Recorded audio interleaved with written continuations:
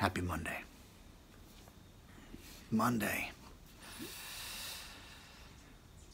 I don't know. Interesting. I feel like I always start these with the same way. I'm always amazed that I'm still awake, still alive, still breathing, still grateful, and haven't lost that every day. Like, I guess that's the beauty of forgetting, in a sense, as much as I do about this whole process of living, is that every morning I can reclaim all of those things. Like, oh yeah, I get to be grateful for, my breath. I get to be grateful for the fact that there are at least a handful of people that care about me. I've got, I've got a lot of things in my life that are great, and I forget that if I focus my attention on what I don't have, or what I think I should have, or if I think of where I should be versus where I am at, and all this stuff that takes me out of this moment. Because there's so much to distract each of us every day. There's so much we're told that we need to be a part of this, to have that, to complete this, to complete that, and it's hectic. It takes us away from what we're actually doing. Maybe what actually is the call from within to do. Whether it's whether you want to be a teacher or a musician or whatever, Maybe you love numbers and you want to be a mathematician and an accountant. That's I don't know. But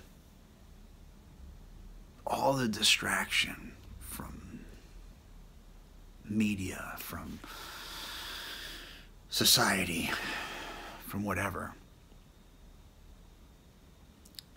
diminishes the inner voice.